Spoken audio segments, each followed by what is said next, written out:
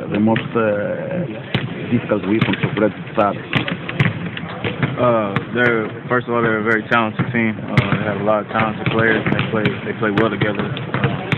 Defensively, they can cause problems with their pressure and the way they play on defense. We're going to have to be ready to play a tough game tomorrow night. Η ερώτηση ήταν ποια είναι τα δυνατά όπλα του αντιπάλου.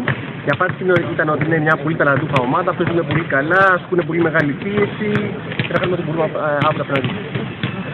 Είναι κίνητρο για τον Παναθηναϊκό ότι σε πιθανή νίκη αύριο, εάν φτάσει καλά, είναι 3 νίκες πάνω από τον 5ο, άρα κατά πάσα πιθανότητα βρίσκονται και στα play-off.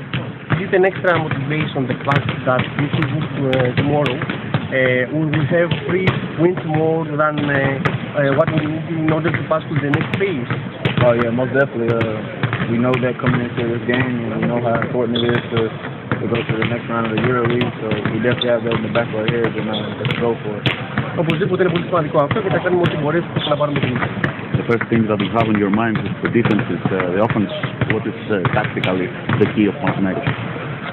Just to play tough on offense. They're going to play us tough on defense. They're going to give us a lot of pressure.